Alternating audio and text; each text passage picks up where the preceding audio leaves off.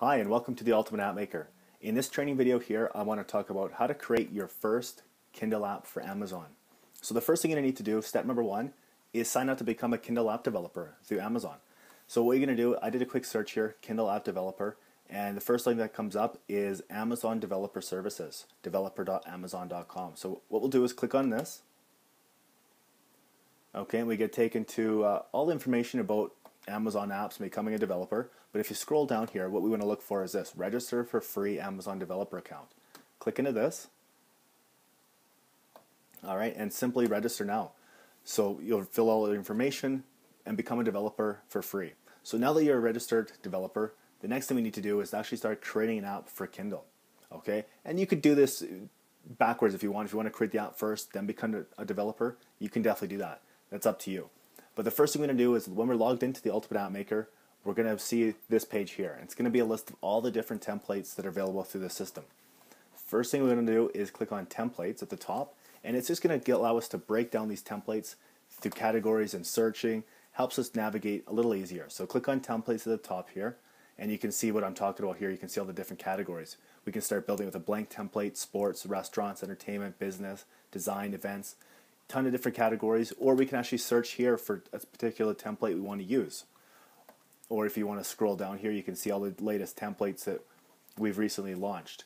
And if you actually click into these images, you can actually see what these templates are all about.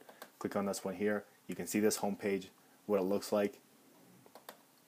Click on this image here, you can see this menu option, what this page looks like here, the menu, and click through these different images to see what these templates are all about. When you decide to choose one, let's say we want to use this Biz App template here, click on Select. Alright, we're going to get another image of what this template looks like. We're going to click on Use this template. And then we just need to name our template. So I'm going to call this Biz Kindle.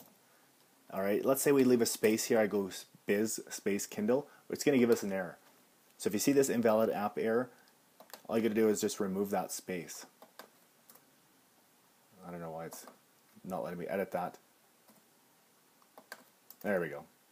Okay, so Biz Kindle, remove that space, and now we can create. Here we got the option to choose our device we want to build our app for.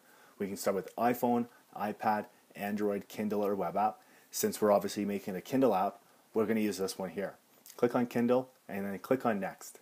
So now we got the option of, do we want tabs, the tab menu. And what these are the little icons at the bottom of the app. So right now it's set at standard tab automatically with this template. We got the option of custom tabs, which allows us to upload our own icons, or we have option of no tabs, which is going to be just basically a home page. Alright, so I'm going to keep it the same, go to standard tabs, and then click on Next.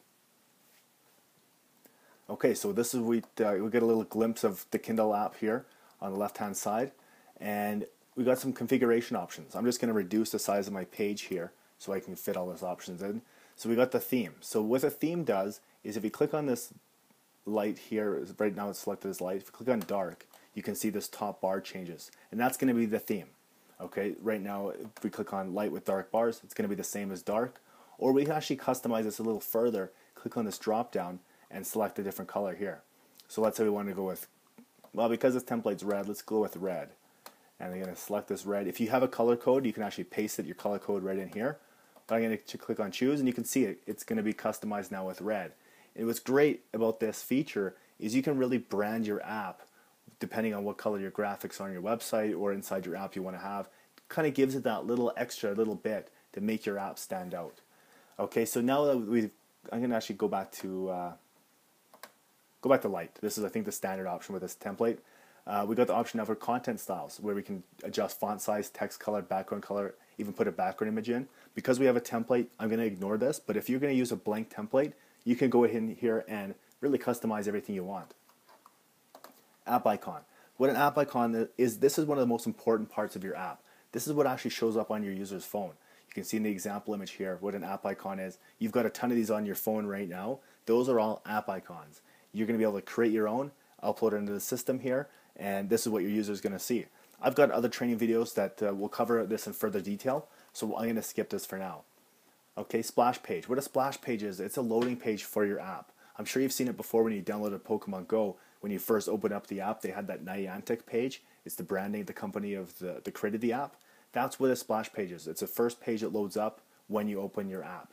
So you have the option to put this one in here if you want, or you can exclude it. You don't even need to include one, but it gives you the option. Again, I'm going to cover this in further detail in other training videos. The next option here is app pages. So these are all the pages that come pre-populated in this template. I'm going to ignore this for now because we can actually customize these in a different section later on. Click on Done. And now we get to the app control panel for this particular app where we can control everything about it. We've got all the in-app resources here. Those are all the images and files. Down below here we got edit pages, so we can actually go ahead and start editing these different pages inside the app, adding new ones, deleting some, whatever we want to do. Page settings, these are going to be settings for these individual pages. If we want to, let's say we want to add advertising to those pages, we would do that here. Design properties, you can actually edit the CSS of this particular template. Navigation settings allows you to actually customize these tabs at the top. These are the menu icons. If you click into this, you can actually edit those through navigation. Application settings, these are going to be advanced features for your app. Amazon App Store properties, these are going to allow you to kind of customize your App Store listing for the Amazon store. We're going to ignore that for now. When you actually publish your app, you can actually do those then. And the next thing is push notifications. If you want to set up or send push notifications to your users, you would do that here once your app is live and published. But what we're going to do next in the next video is I'm going to show you how to actually start editing this template. Thank you for watching. I'll see you guys in the next video.